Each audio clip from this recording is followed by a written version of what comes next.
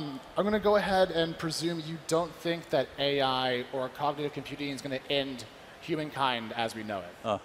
Because there's been some talk from Yeah, Elon Musk and a lot of there other has. luminaries about what this looks like and should we be worried? Do we have to build defense against this? But given what we talked about, this seems relatively benign and just more industrial than aggressive.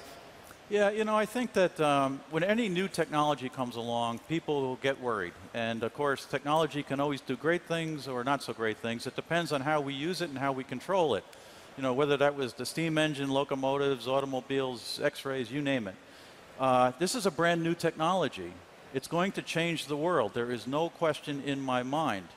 But when you think about what this technology can do, I mean, fundamentally, if you look at decisions that human beings make, we make decisions with a bias, we make decisions on incomplete information. Yes. I believe that nearly or perhaps every decision that we will make of any importance in the future will be made with a Watson by our side.